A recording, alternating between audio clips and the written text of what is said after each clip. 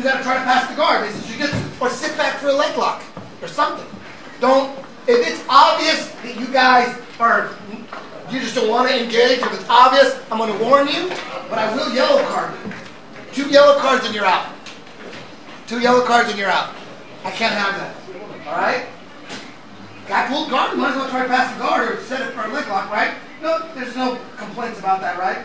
Go forward. Let's go forward. No, the only time I want to see you going back when you're on top is if you're pulling out of an arm bar, you're pulling out of the leg lock, and then go back and reset and go back in and try to work. You guys understand?